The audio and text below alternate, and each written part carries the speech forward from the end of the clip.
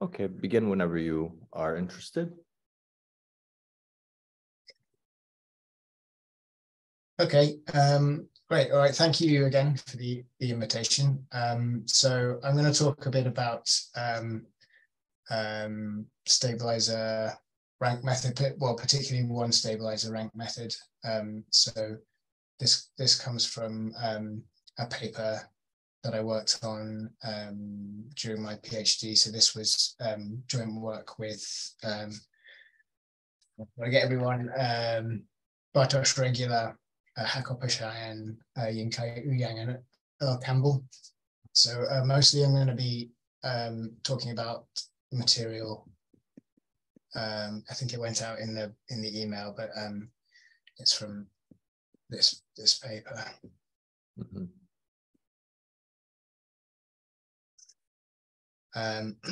This paper's actually got it's got a sort of 3 different algorithms in it, and each is related to a monotone, so a sort of a measure of magic, and it's in the qubit setting. So everything I'm going to talk about today is just for the multi-qubit setting, and the particular algorithm I'm going to focus on is kind of a descendant of there was a paper by Bravi, Brown, Kelpin, Campbell, Gossett, and Howard. Mm-hmm.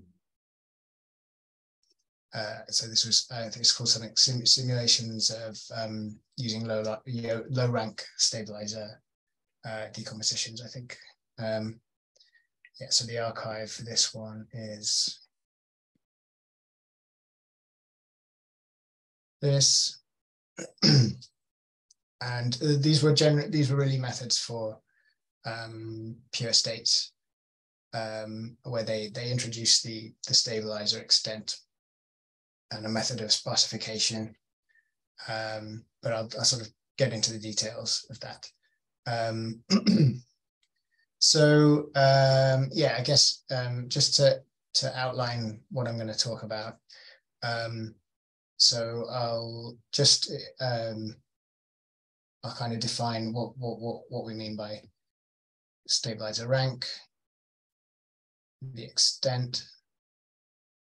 So this there's a pure state version, which is I think I'll kind of use this for this paper, to refer back to this paper. So there's a pure state version which was defined for that paper, and then in our paper we extend this to mixed states, or rather to density operators, so that it can be used for mixed states, and show you how you can sort of extend the associated algorithm.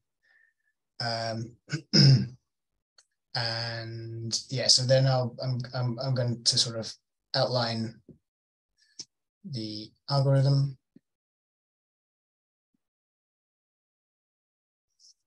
And then I show how you can sort of, so the algorithm that's sort of presented in the paper is the setting where you sort of have, I'll talk about the settings a bit more in a moment, but it's you sort of have stabilizer circuits with magic state inputs, but you can extend this to sort of slightly more general channels. There's a bit of a restriction for this particular type of simulator, and I'll give some just 1 or 2 examples of how you would do this for particular noisy non-stabilizer channels. So I think this is kind of, this will probably take up most of the time. We'll see how it goes, but if there's time, I'll maybe also talk about some other monotones and simulators. So in particular, there's something called the dyadic frame, which is a sort of evolution of, I think Mark Howard might have talked about robustness of magic, this kind of thing. So this is a sort of an evolution of that type of simulation, and talk about some connections between the monotones. And so you sort of had up to the point of us sort of writing this paper, there'd been these kind of two strands of stabilizer simulation methods broadly.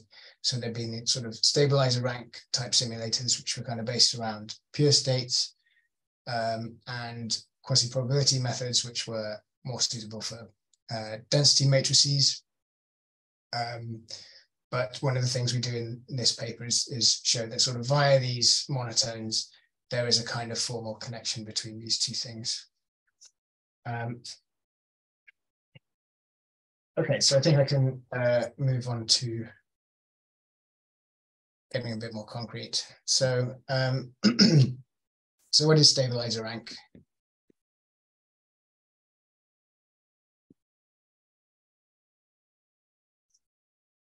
It's kind of fairly straightforward. So the idea is for any pure state, we can always write this down as some superposition of stabilizer states. So this is kind of trivially true because we can always, for example, write something down in a computational basis.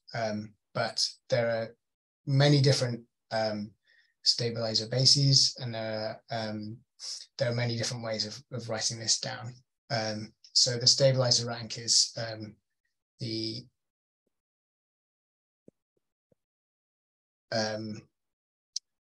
number of terms, the sort of minimized number of terms over all these, sorry.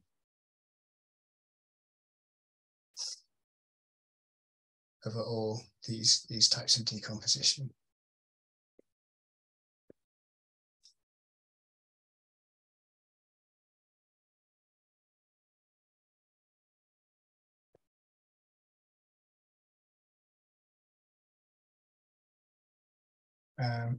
Okay, so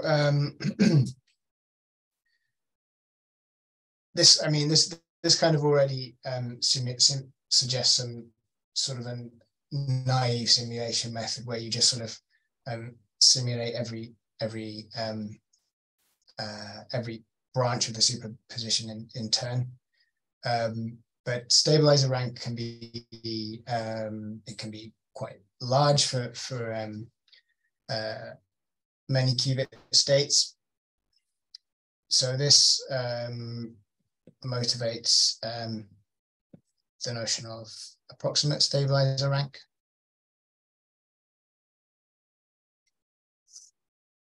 And here the idea is that suppose we allow some error in the decomposition. So we kind of minimize over all approximate decompositions.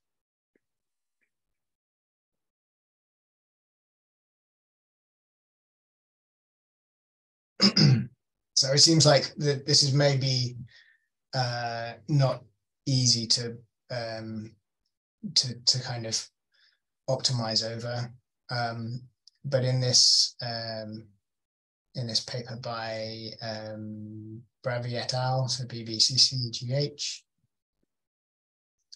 they introduced this quantity called I'm going to call it pure state. They call it stabilizer extent, but I'm going to call it pure state extent.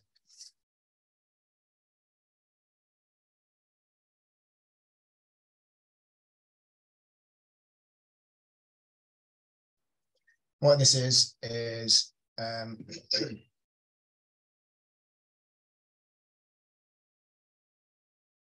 so this thing is an L1 norm.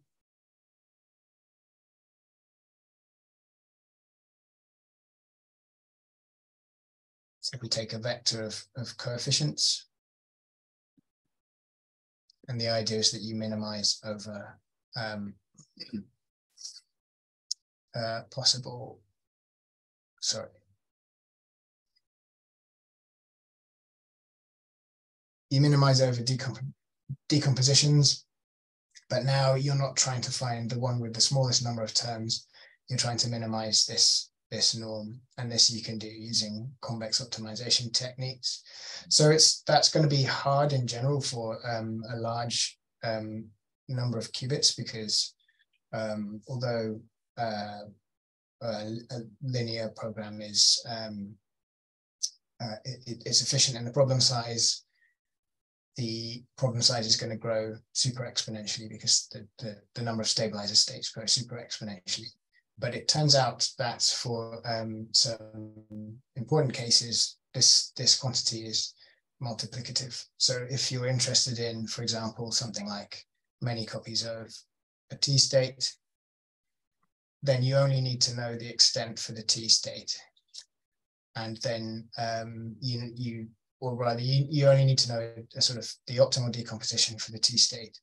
And that sort of automatically gives you an optimal decomposition for the many copy state. This is true for pure states up to 3 qubits. It's known to be true.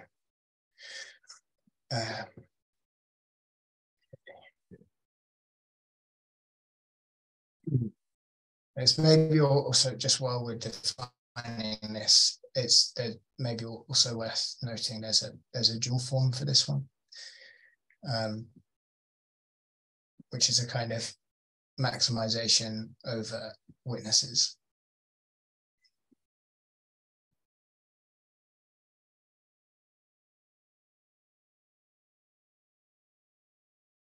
So over all objects that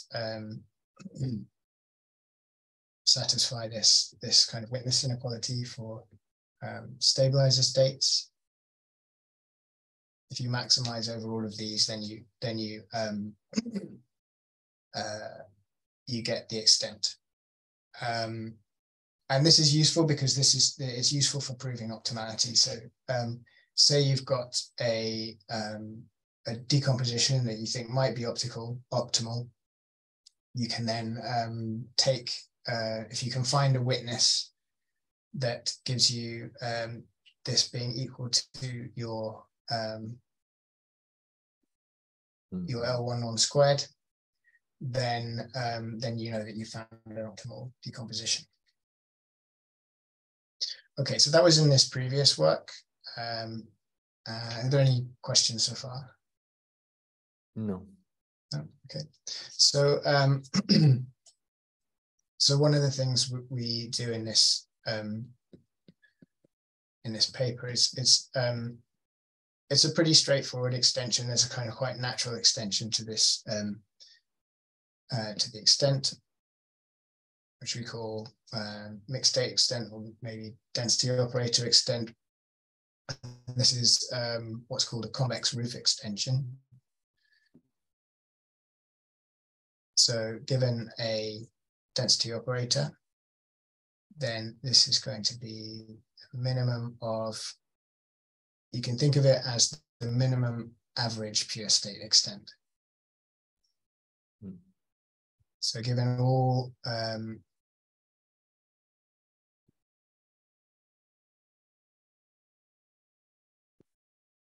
convex mixtures of pure states, it's a decomposition with the sort of minimal average extent, and it's kind of quite clear that this in the case of pure states, this is going to be equal to the pure state extent, because then there's no, if you've got a pure state, there's no ambiguity of what kind of decomposition you have here, possible decompositions. These are, in general, this kind of quantity is difficult to compute. However, in the paper, one of the results is that there are, for single qubit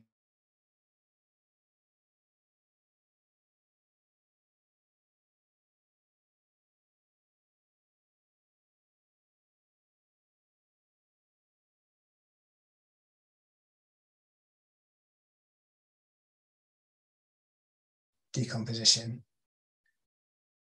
And this means that,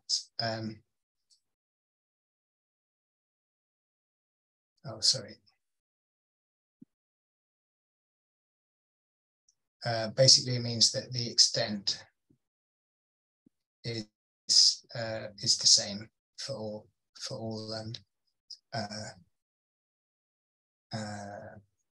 all the elements in the decomposition. And this will maybe later this will become clear why this is kind of nice for simulation.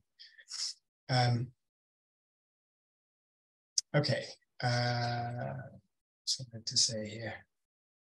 So do you mean for some decomposition or for every Sorry? This condition for some decomposition of rho or for every decomposition of rho? So for every single qubit density matrix, there exists an optimal equimagical decomposition. Is that what you're asking? And you can find. I think I was asking about the definition of equimagical. Yes. Sorry. So for all elements. But the decomposition that you're fixing for rho. So is it for a fixed or for every? Okay. Sorry. Yes. There exists a decomposition that has this property, but there could well be other decompositions where that's not true. Okay, thanks. Yeah. Okay. Okay, so I think I'll go on to talk about algorithms a bit. So what's the setting? So in the BVCCGH paper. So one of the kind of variants of the algorithm they talk about is a bit string, a kind of bit string sampler. So the idea is that you've got some circuit where you've got zero state on a number of qubits, and maybe you've got some sort of magic state input.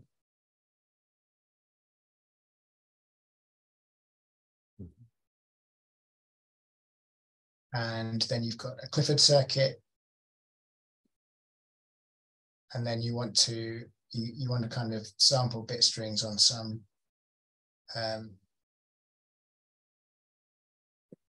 subset of the qubits. And they also talk about in that paper how you can sort of lift this type of these kind of extent decompositions of states to gates, so you can do a similar kinds of simulation using a sort of non-Clifford circuit. If you've got a decomposition of the circuit where you have kind of local non-Clifford gates, and then you can do bit string sampling again. So in our paper, we talked about kind of relaxing this so you can have noisy input states, really. When I talk about the algorithm, I'm going to sort of simplify this a bit, so we sort of don't worry about the circuit, because we can, as long as it's a stabilizer circuit, we can kind of that's kind of easy. So we can kind of forget about that part, and the interesting part is how we sample from these non-stabilizer states.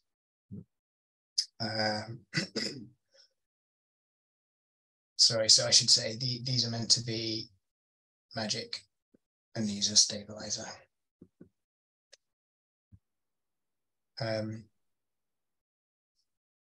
And then I think this wasn't in the paper, but my thesis, I talk about how you can extend this to channels, specifically to unit or local channels. There are some difficulties in I think it's not clear if you have non-unital channels how you would do this particular type of algorithm, but there are other classical simulation algorithms that can deal with that. Okay. So I'm just gonna go in and sort of sketch how this algorithm, how that proceeds. Okay, so yeah, I'm gonna kind of forget about the circuit and assume that the task that you want to, the simulation task is that you're given a mixed state, which is some convex mixture of possibly non-stabilizer states. And the idea is that you want to draw a bit string from the distribution, a kind of the quantum distribution, if you like. So you have some bit string X, and you want to sample this from your mixed state.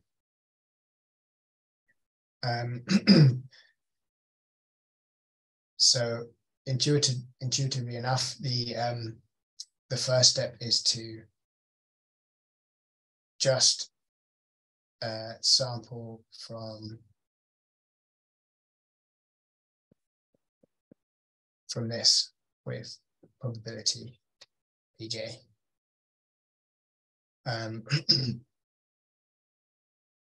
So this is a kind of, a fairly obvious extension to the BilQC simulator. And so you've going into the next step, you have this pure state. Sorry, I should have said we also assume that for each of these, we have a known decomposition. In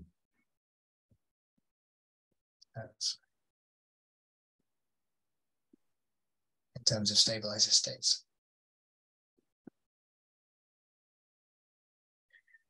And then the next step is a call to what we call sparsify subroutine. So again, this comes from the BilQC paper.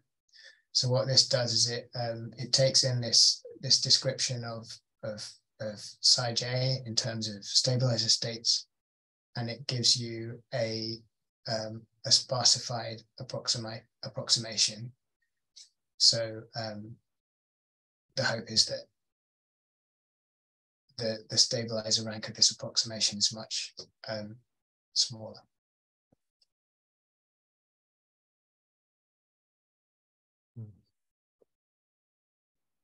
Next step is you basically what you do now is you sample bitwise from this using this sparsified state, and this involves calls to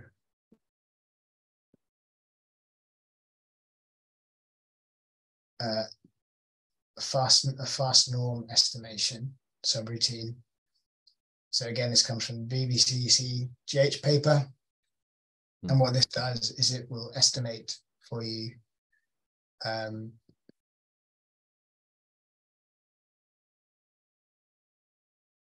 so in the first step, for example, you estimate, sorry, this should be the omega.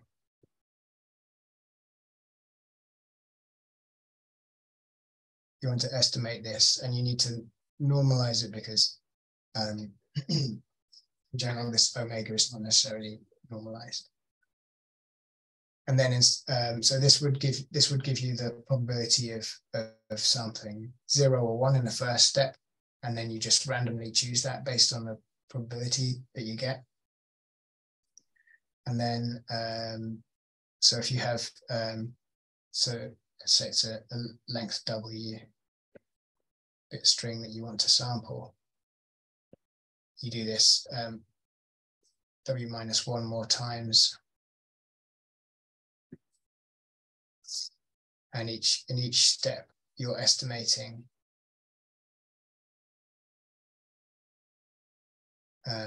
so I guess the notation I'm going to use here is that you in the algorithm, suppose that you have this this bit string, and in the first step it's going to be whatever you sample for x0, and then each step you sort of concatenate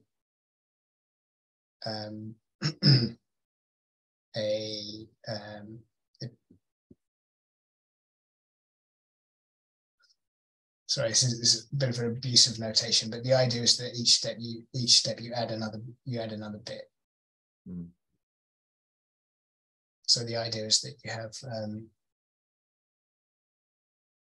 these kind of conditional probabilities.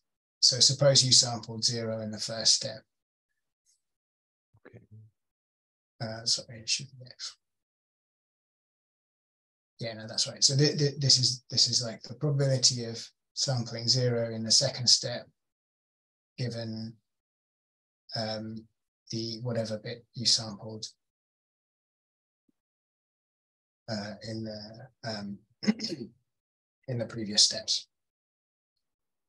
And that's pretty much it. That's the algorithm. So the kind of and you then output at the end, you output this string. So the kind of the technical part is what goes into the sparsification, and what goes into the fast norm estimation, and how you can show that you can sort of control the errors in these steps, because this is fast norm estimation. This is it's again, there's some error which you at the cost of incurring some error, you can estimate this sort of faster than naively. I'll come back to what I mean by that.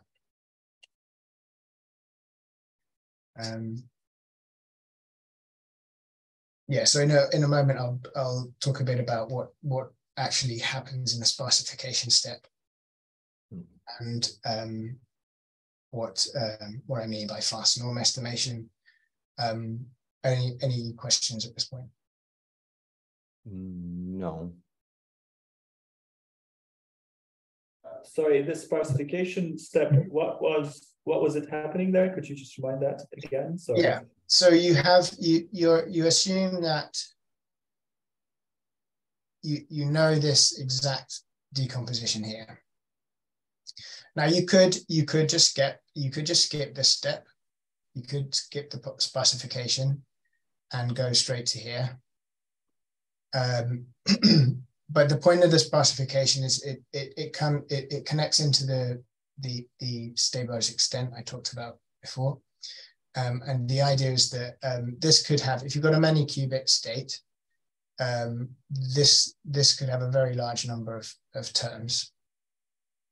And so you want to sort of squeeze that down a bit. So at the cost of introducing an approximation, you hopefully reduce the kind of stabilizer rank of the vector that you're actually computing with by quite a lot.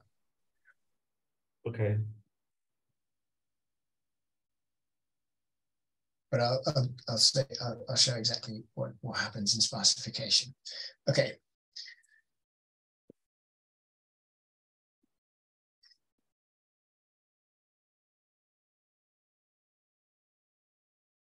Okay, so here we have the input.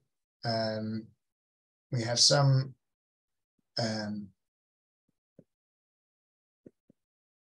known decomposition in terms of stabilizer states.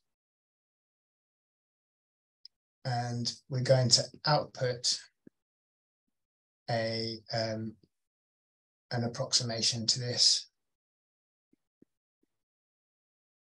And So one of the kind of, we sort of, in our paper, we don't really change the algorithm much, but we given a sort of improved sort of error bound that's kind of more appropriate to as well as being an improved bound, it's sort of more appropriate to the kind of density matrix picture. So in the original BBCH paper, the guarantee was that on average, you have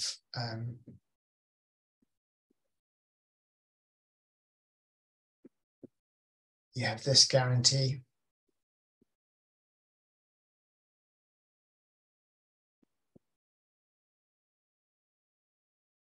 Yeah, so I should say, as well as there's kind of two inputs to sparsification. There's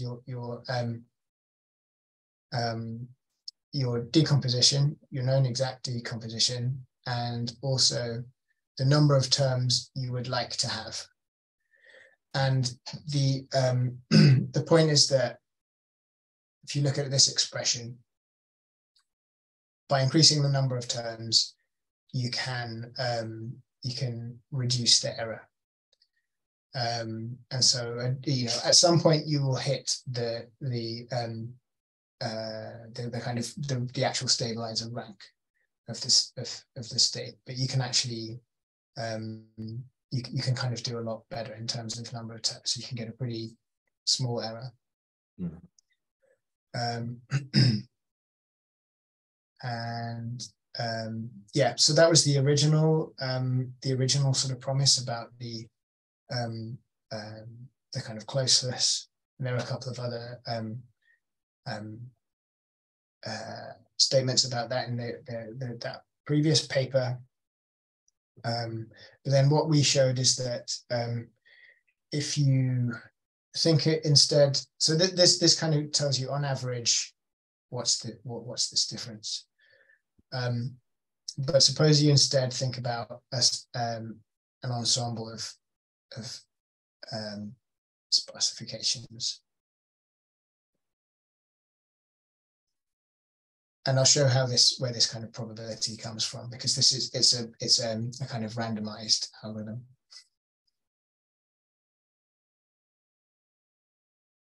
So you take this input state, and with some probability you get one of these kind of sparsifications. And so you can think of this as an ensemble of pure states. And what we showed is that you can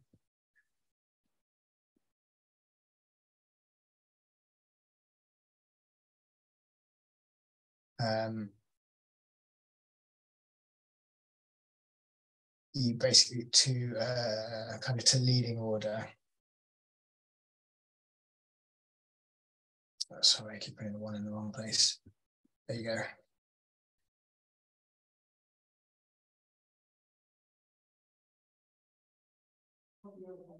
You have this kind of relation, and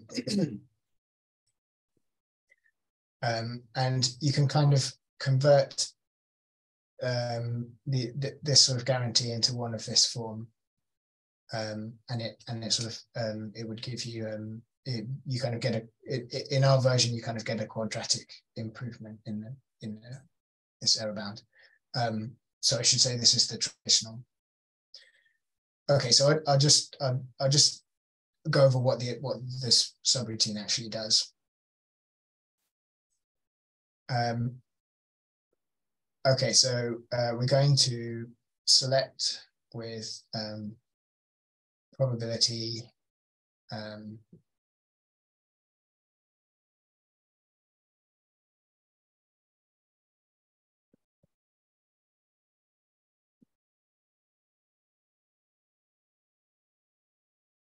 we're going to select some pure states of the form pure stabilizer states.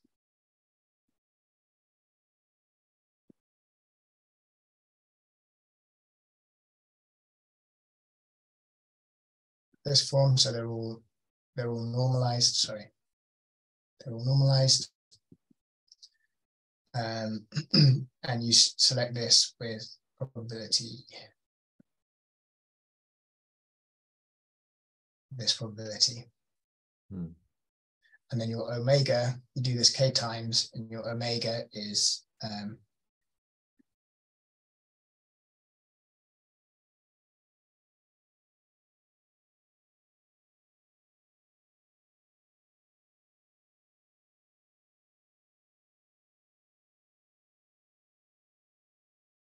this thing. Sorry, I should write this like this. So for each alpha, for each term in this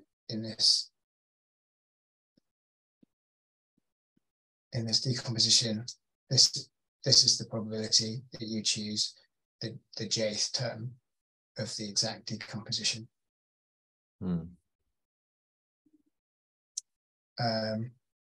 Okay, so the point is that you can choose whatever k you want. In reality, what you want to do is you choose your precision. You choose the precision that you want, and then you choose k so it's large enough to sort of control the error. Okay.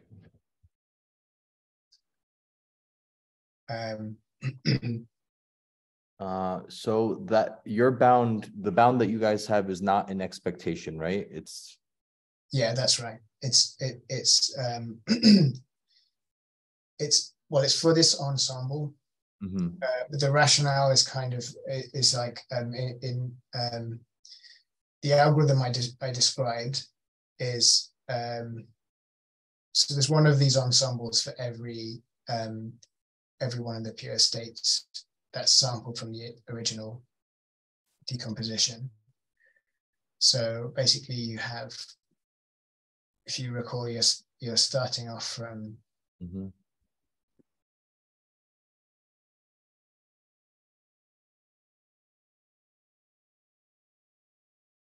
something like this.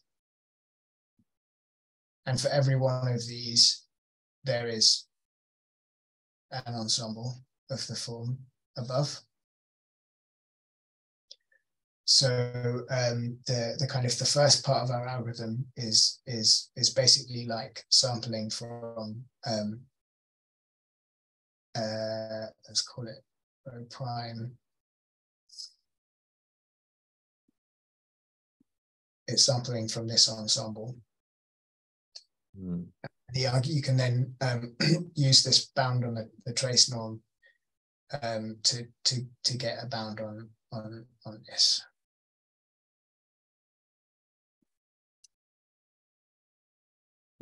Okay. So the kind of the measurement statistics for this ensemble should be close to, for this ensemble should be close to that for this one. I see. Okay.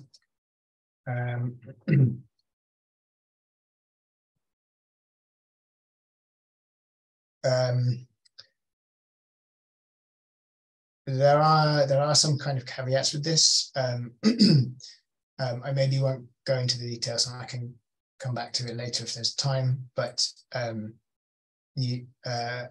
there's like a sort of a critical precision above which this is kind of what dominates the error. Below that precision, you end up with the same kind of asymptotic scaling as the BBCCH, but the constants tend to be very much smaller. So it's kind of always gives you a better bound in practice, even if the sort of the scaling looks the same. If that makes sense.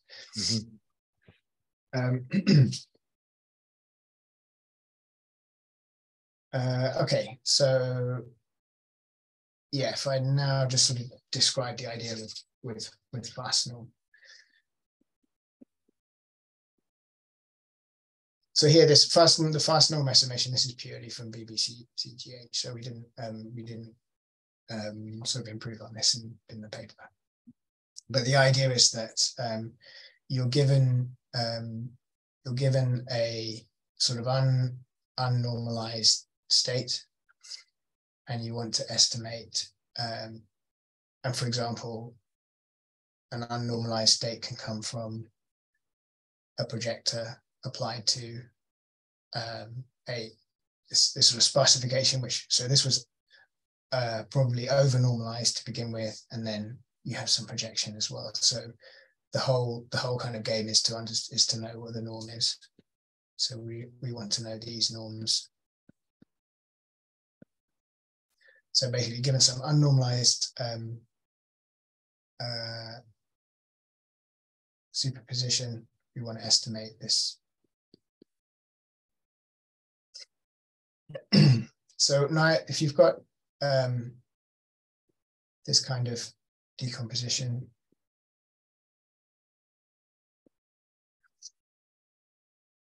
so say you've got chi terms in this, naively, what you might do is just take the inner product. But if you do this, you're going to have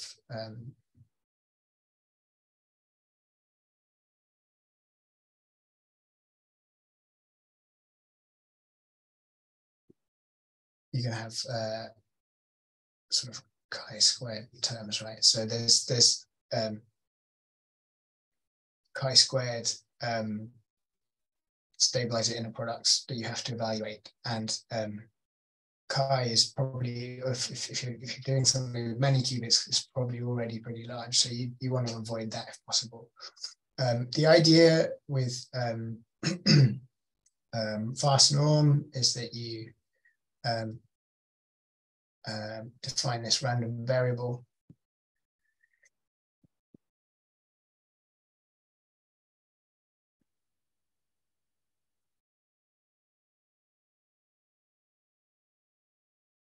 And you essentially sample random stabilizer states and then find the inner product. So here you cut out one of these chi's. And this in expectation gives you the, if you do this many times an average, this gives you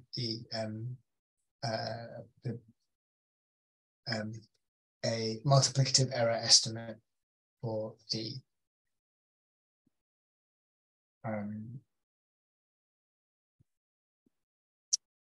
for the norm. And I should say these are called equatorial. In the BBCH paper, they're called equatorial stabilizer states. So of a particular form. The original form of this kind of norm estimation was due to Bravey and Gossett, and in their sort of original version, they just sample uniformly from the stabilizer states, and they use the two design property.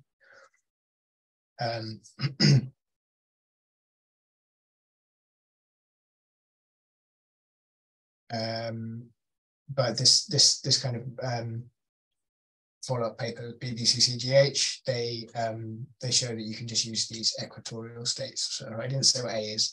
A is these are n by n symmetric matrices.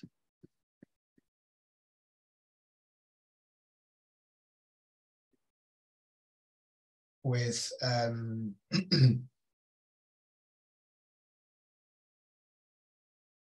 you have these values on the diagonal and 0, 1 off diagonal. Okay. So essentially, these are all the equatorial. The word equatorial comes from the sort of analogy with the single qubit case, where you have the equator of the block sphere, where the stabilizer states there are equal superpositions of 0 and 1. Mm-hmm. So this kind of goes over all bit strings.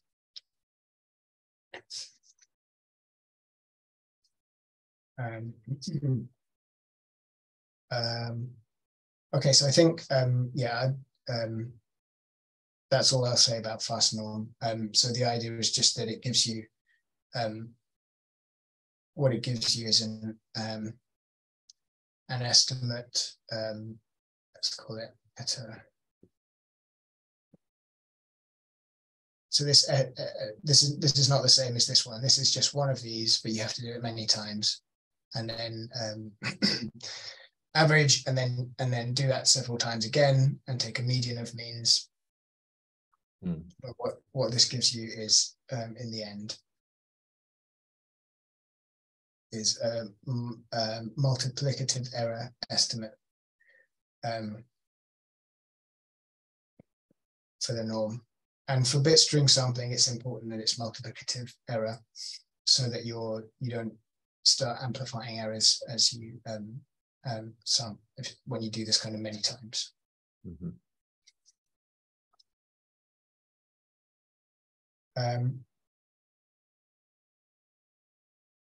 Okay, so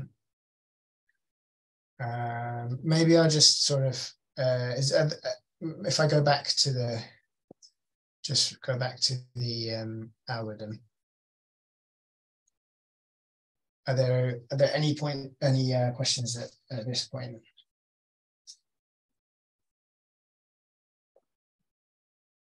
I think I'm okay. Yeah.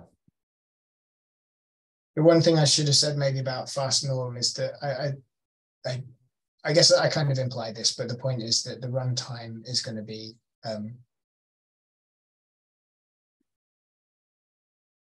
it's going to go with the number of terms in the decomposition. Okay. And inverse quadratically with the error, the multiplicative error, and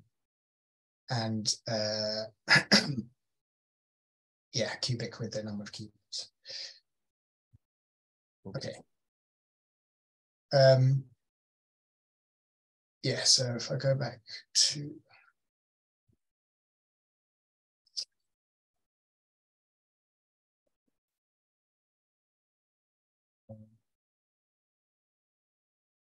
sorry, the important thing is runtime.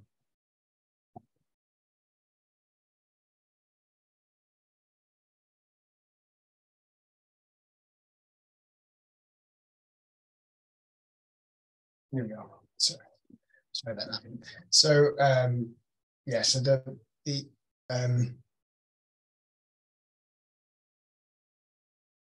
runtime for this whole algorithm is in general you have an average case runtime, because if we're going from this decomposition, in principle each of these psi could have a different number of terms, sorry, a different stabilizer extent. Yeah, maybe this is something I didn't emphasize when we were talking about sparsify. So it's this L1 norm that ultimately gives tells you how, for a given precision, how many terms are you going to need.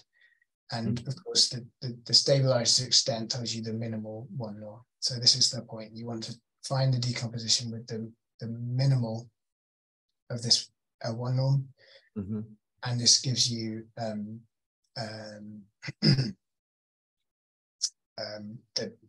sort of reduces the number of terms you need for a given precision. I see. So the average runtime goes like this.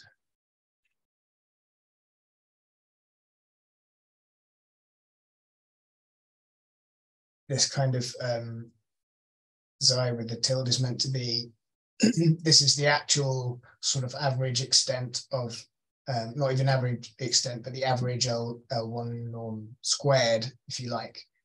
So this is the real cost of this thing. But in the optimal case, you'd want this to be the mixed state extent. Nice. So the point is, it goes, if you're above this critical precision,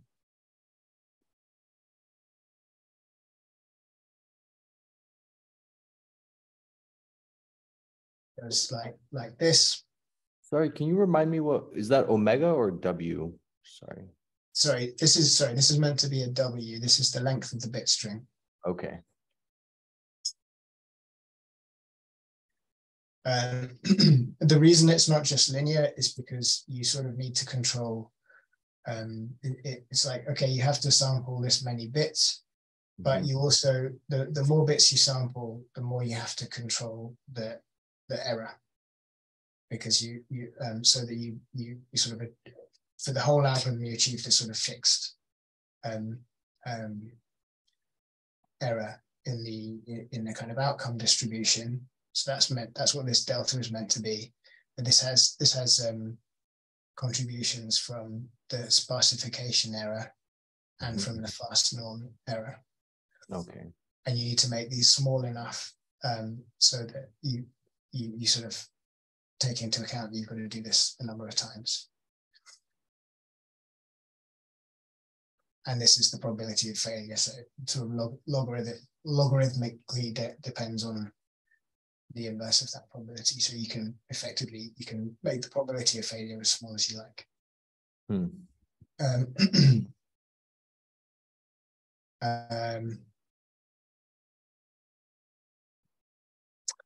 Then, if you do want arbitrary precision,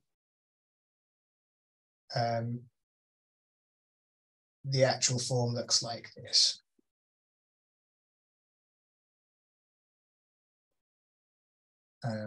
Sorry. So it's the same, but you have this additional term. But this D is it's state dependent, but it's often very small, and for some it can be zero. It's zero. I think zero in the case of T states, for example. Oh, okay. Okay, so all right, so that was the algorithm for this case where essentially this, but sort of forgetting about the Clifford circuit. Maybe I'll go this way. So you can lift stabilizer extent to decompositions of unitaries.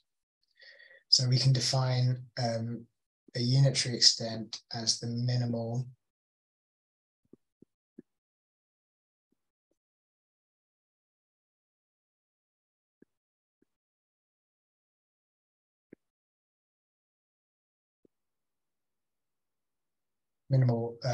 decomposition over Clifford gates.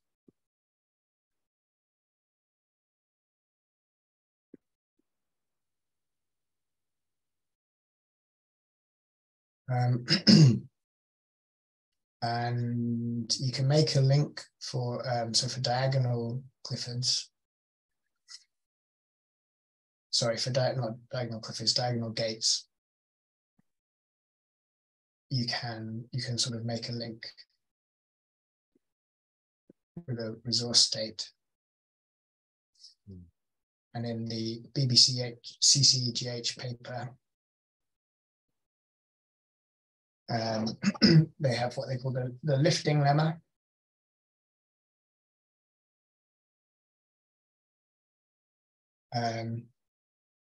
So if we let U be the resource state for U, where this is diagonal,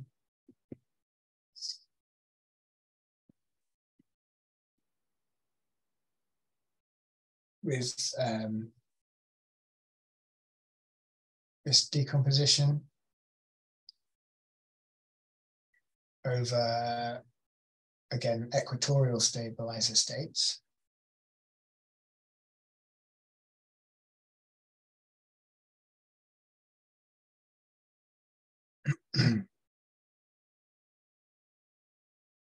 Then the decomposition of this Clifford decomposition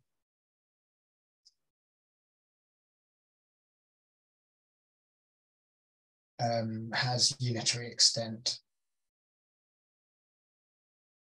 less than or equal to the L1 norm squared of this state decomposition. And then in the case when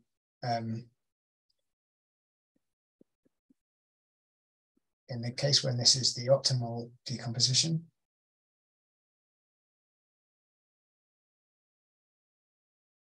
then it's also true that it's the optimal unitary extent. So this sort of tells you if you, so if you imagine that you have a circuit where you've got, you kind of have, if the D are Clifford gates and the U are non-Clifford gates.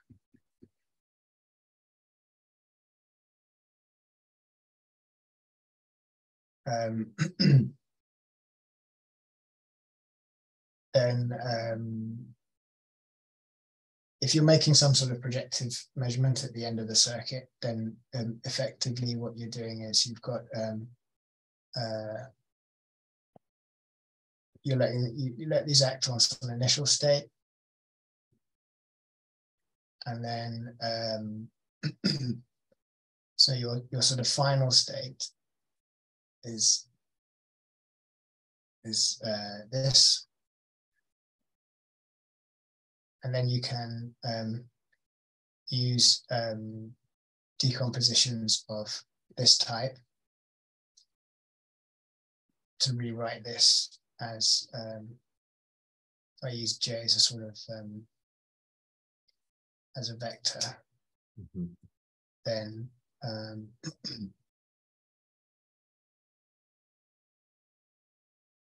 you can kind of fold together all of these.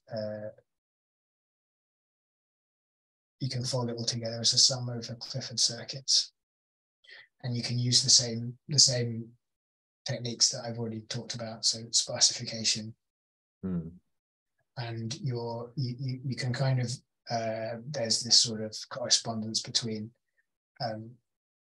pure state decompositions of equatorial. Pure state decompositions in terms of equatorial states, and these Clifford decompositions of diagonal unitaries. So that was how they talked about. You can use, they call it sum over Clifford, obvious reasons. And then so the other setting I talked about was this one where instead of having a nice unitary circuit, maybe you're interested in simulating a noisy circuit, and there's you can extend, you can sort of naturally extend the mixed state extent to a sort of you might call it a unitary channel extent.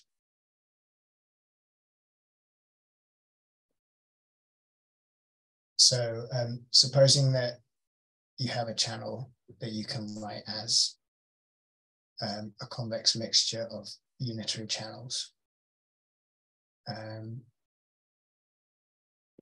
you can minimize, in principle, minimize over all of these. Of course, this is hard to do in general. This is the rationale.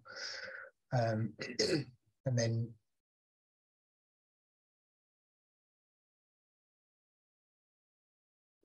you look for the minimal average unitary extent. So this is difficult in general, but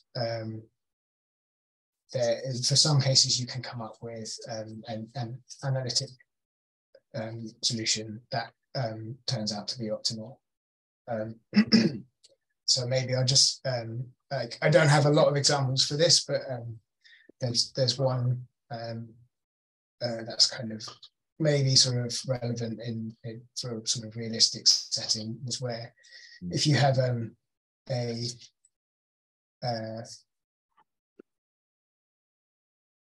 dephased Z rotation. Let's move to some new space.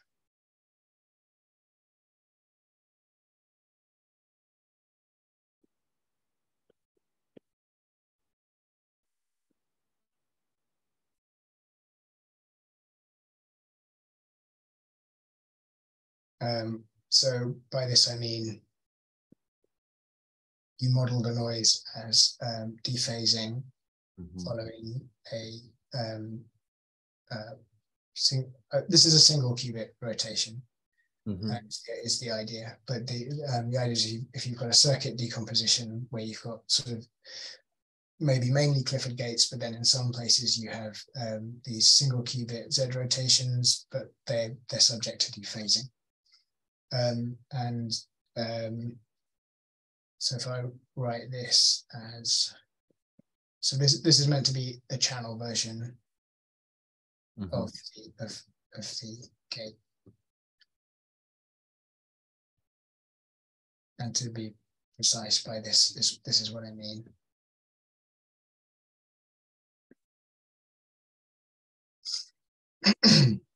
So as I just talked about, you can kind of map these between you can map these back to single qubit states that are in the equator of the block sphere. So we can kind of use the same techniques to sort of go back and forth. So and you can also do this for diagonal channels. So given a channel of the this form, I can kind of use this. So this is sort of like a stand-in for the Choi state. If we restrict to diagonal channels, and then you can use some of the intuition about the single qubit states. So if we take the equator of the block sphere,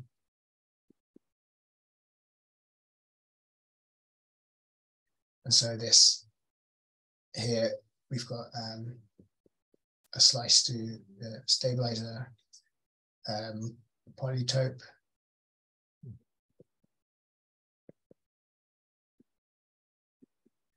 And then for each of these rotations, we can identify a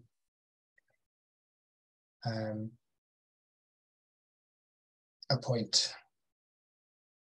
For rotations, we can identify a point on the surface, on the equator. Now, yeah. So if I write out this this channel, what you get is some probability that you get the intended rotation, and some probability you get it kind of flipped around. So then the state is over here.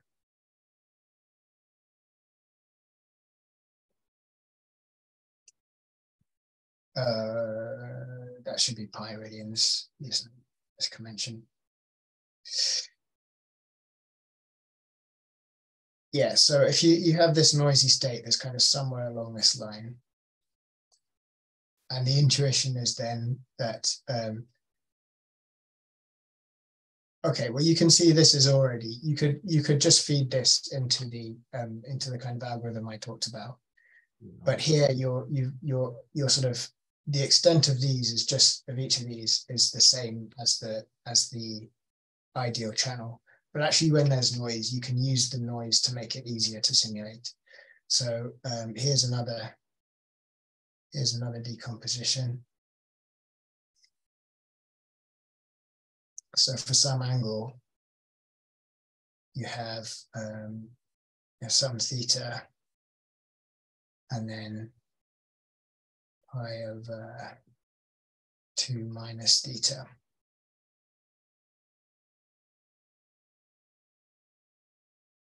So then you can equate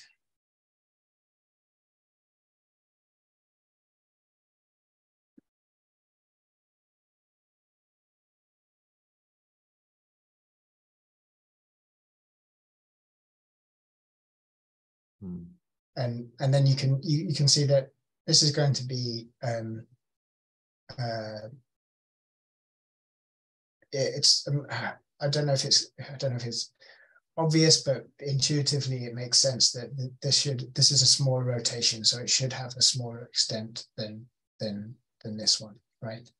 And because there's this symmetry here, these two are going to have the same extent. So this is an equimagical decomposition.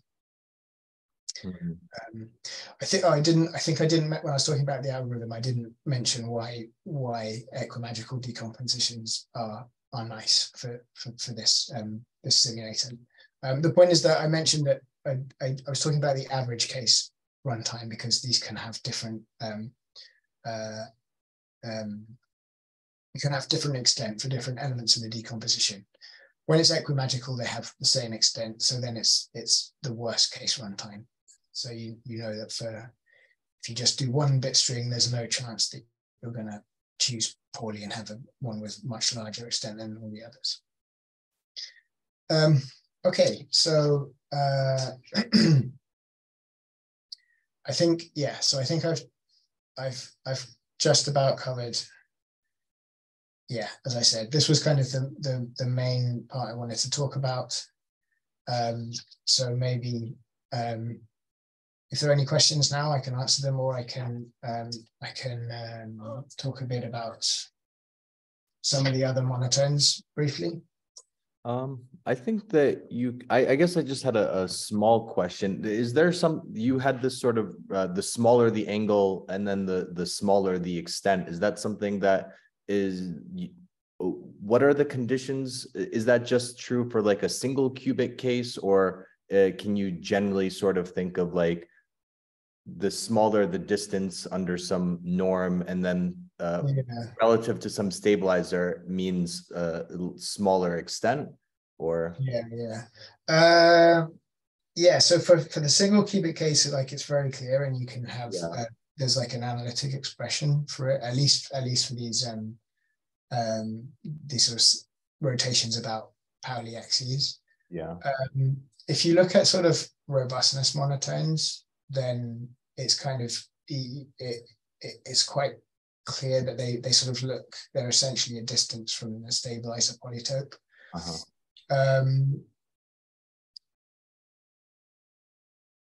I think it should be true. I'm not sure I can say anything concretely about it. It should be the case that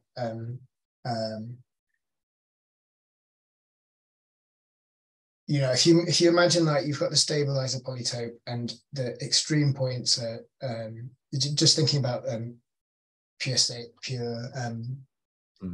extent. If you think about them being extreme points as on the kind of boundary of the set of density matrices, intuitively, I think it must be true that you, as you sort of, if you take one of these rotations, as you increase it, it increases the extent. Yeah, but I'm not sure I can say anymore. Okay. Yeah, I was just wondering. Yeah. Okay, so yeah, I can just use some of the remaining time just to talk about some other monotones, and then make a connection back to what I've already talked about. Okay, so I think you've seen in a previous talk the robustness of magic, is that right? Yeah. Yeah. So just to recap, what this is the sort of cartoon picture. If you've got a general density matrix that's sort of outside the set of stabilizer states, then the idea of robustness of magic is to kind of find the minimal decomposition in terms of the L1 norm that has this form. And the point is that if you have a decomposition like that, you can then you can do this quasi-probability sampling technique So if the robustness is the minimum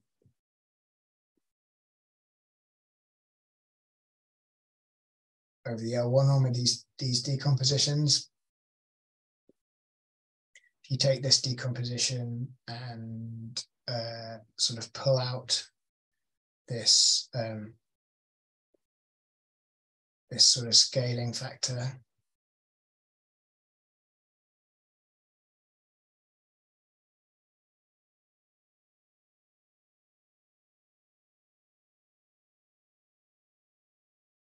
what you're doing is you're sort of rewriting this decomposition, which is, so the point is that some of these are going to be negative if you have a non-stabilizer state.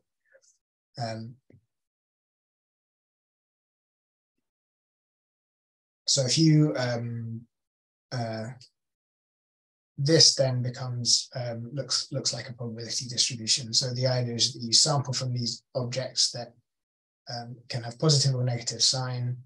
So they're proportional to stabilizer states, but they're positive, negative sign, and they can be over normalized. And then the fact that they're over normalized means that you increase the variance, and then it turns out that you need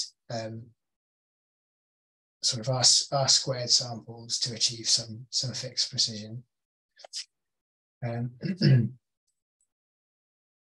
So there was, you can extend this to channels as well. So this was what Earl and I did in a sort of earlier paper, earlier than the one I was just talking about. That's what I mean. Sorry, the stabilizer rank one.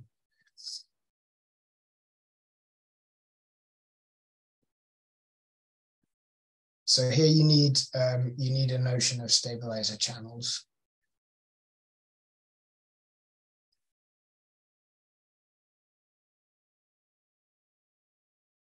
Which we called completely stabilizer preserving channels. And these are all, we also want these to be trace preserving CPTP maps so that you don't get strange things happening with the normalization that screw up your variance. And completely stabilizer preserving channels is are those where, given any stabilizer state,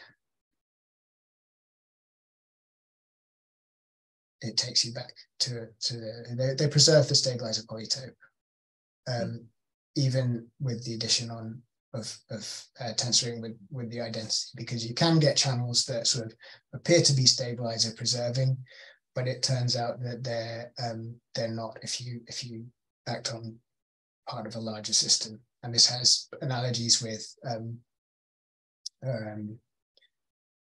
entangling channels. Mm-hmm. Yeah, so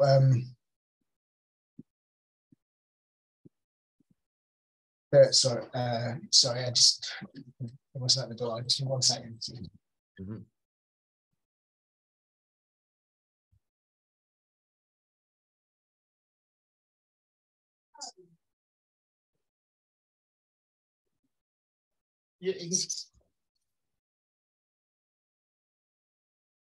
Sorry about that. Yeah, so this has a nice characterization in terms of the choice state. So it turns out that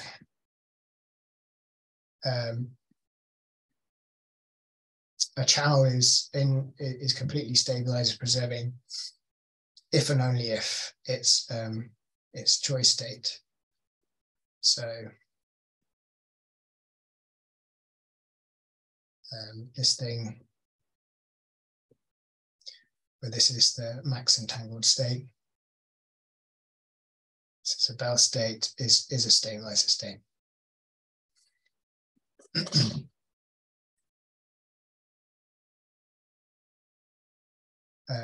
Okay, so that's kind of robustness. In this the same paper as the mixed state extent, we introduced a couple of other sort of variants of robustness, which also each of which relates to a simulator.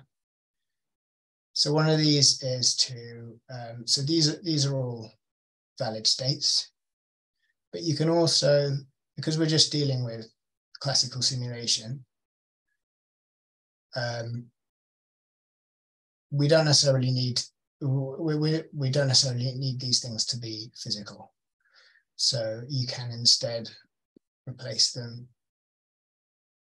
You can sort of relax this definition so that each of these, this ket and this bra is a stabilizer state, but they can be different. So you have these non-Hermitian objects, and you can kind of make some modifications to the quasi-probability sampling method so that this still goes through, because you can still, you now need to keep track of the phase as well, but there are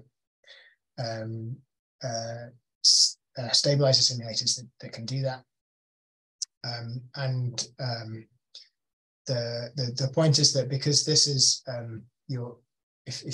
we call this the sort of dyadic negativity, and the point is that if you minimize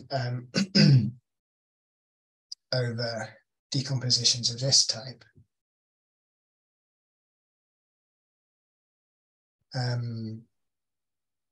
so of this form, this the original robustness of magic decompositions are a subset of this. So you can potentially get a smaller value for this. And again, it's this monotone gives you relates for here to the runtime of an algorithm. And in practice, it turns out to be significantly smaller. So that's the dyadic negativity.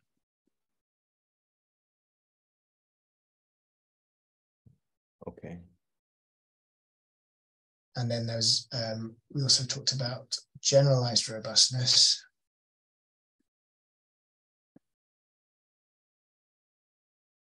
Here, the idea is that,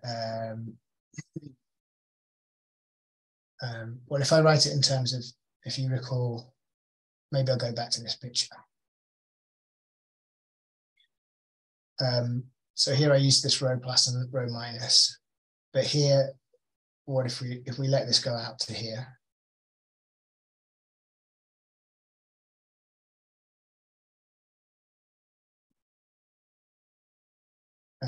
And so then you have this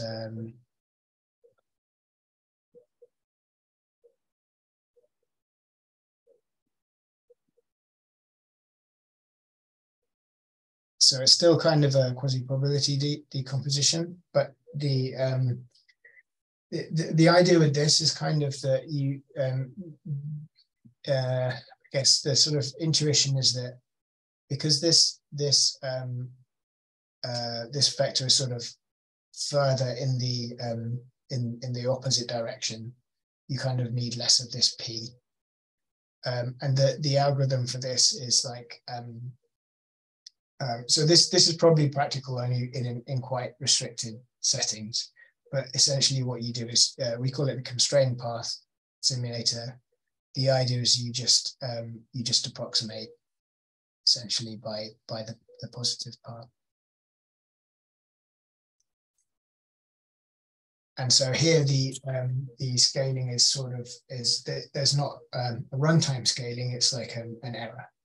So the error grows with the distance from stabilizer states. So perhaps if you have a circuit that's like extremely close to being stabilizer but not quite, this gives you a sort of a formal way to say what the error is by just using essentially an adapted stabilizer simulator. And there's some quite nice work. So in my thesis, I did a little bit of work extending this idea to channels, but there's some quite nice work by I think Saxoner and Gore, where they've kind of come up with an interesting simulator that's I think more practical than what I've suggested here, but it's essentially extending the generalized robustness to channels.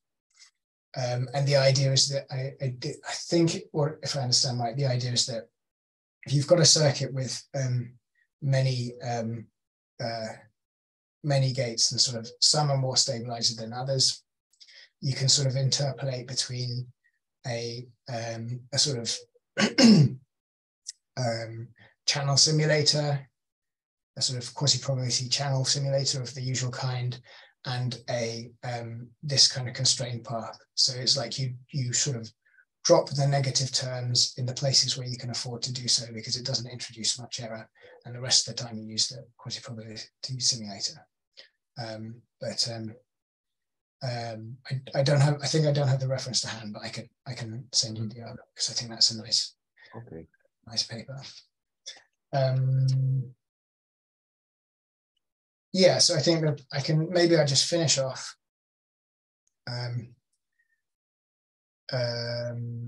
So for all of these, there are extensions to the channel picture. I think I won't go into the detail because sort of coming to the end of the time. But I think a nice way to finish off is just to sort of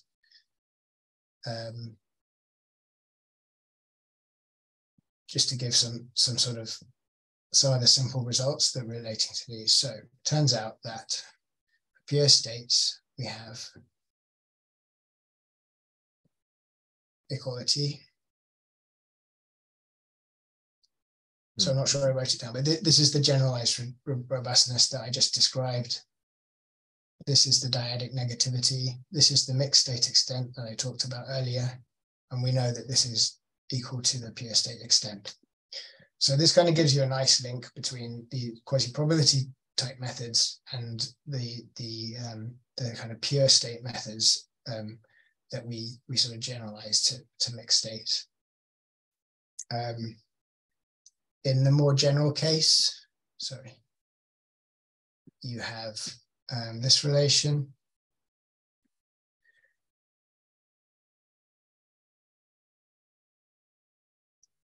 And you also have equality for single qubit states.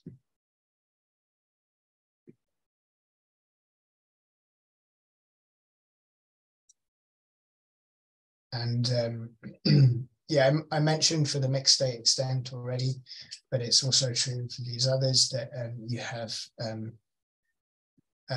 if you've got a tensor product of either pure states on up to 3 qubits, I believe, or single qubit states is the one I sort of maybe talked about more, then,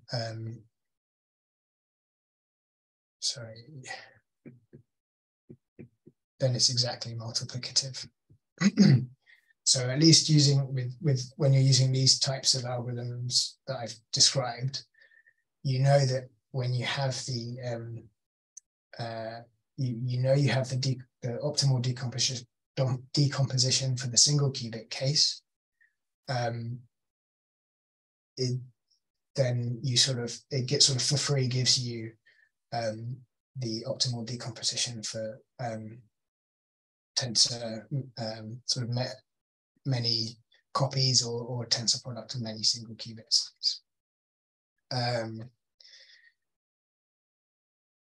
Yeah, so this wasn't the case, for example, with robustness of magic. So there, it's like it turned out that you could do better if you say you sort of block together groups of like tensor products of 5 qubits. You can do better if you try and look for those decompositions directly rather than sort of decomposing the single qubit case and then adding those, producting those decompositions together. You can do better if you block them together, but that becomes difficult because, as I mentioned, these linear programs, the size of the problem grows super exponentially because of the blow up in the number of stabilizer states. But this multiplicativity property tells you for these monotones, you don't have to worry about that.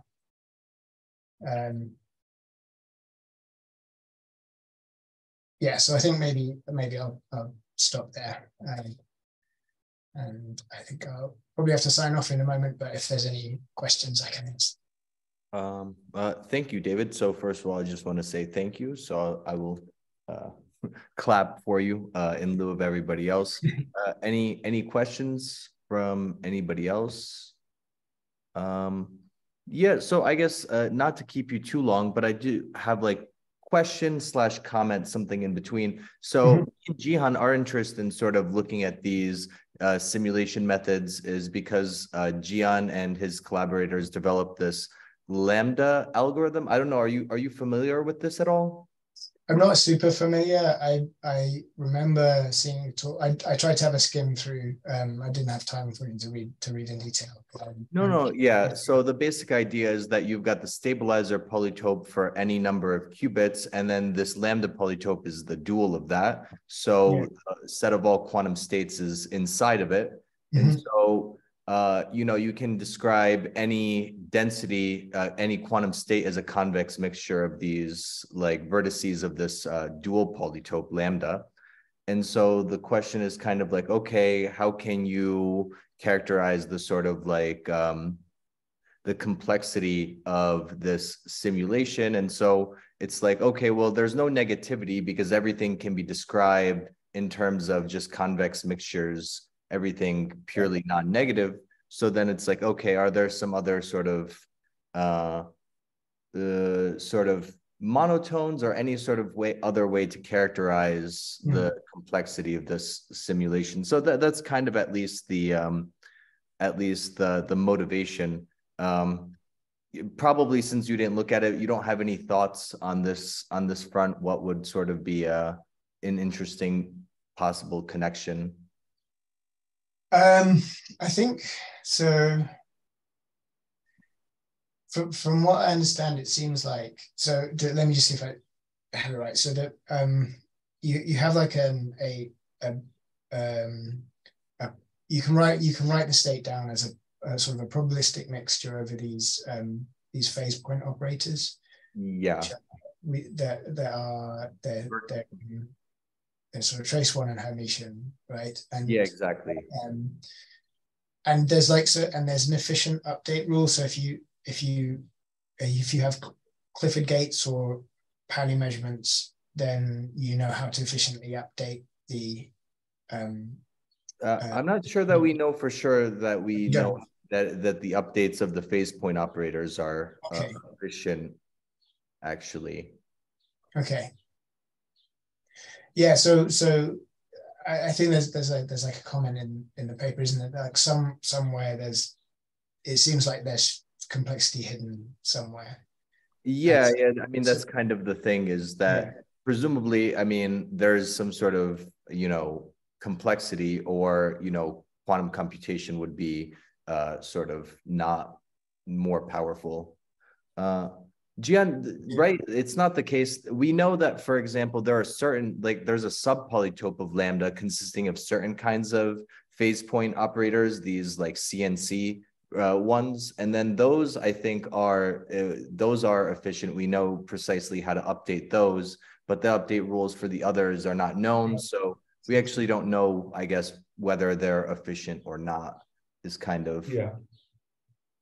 Yeah, I guess there's like two separate, maybe at least two separate pieces to it. The first is like you have to actually enumerate these vertices, and then the second, and you also then need to know how these things perform under Pauli measurements. So yeah, because I remember the earlier paper, and you had these CNC phase point operators, and I remember there, it's like you could have, if you take a fixed number of qubits, I think the difficulty there with trying to find the decompositions was that am I right in thinking they sort of don't compose necessarily? So if you know the decomposition for, say, a single qubit or a few qubits, if you take many copies of that, the phase point operators, you sort of don't have the decomposition. You have to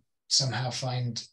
Yeah, there's not a nice sort of composition under tensor product. I mean, there's certain like structural properties you can get vertices of the new one by tensoring with like stabilizer states, but it's not. Yeah, but it's not so easy to go from 1 qubit to 2 qubits, etc. Right.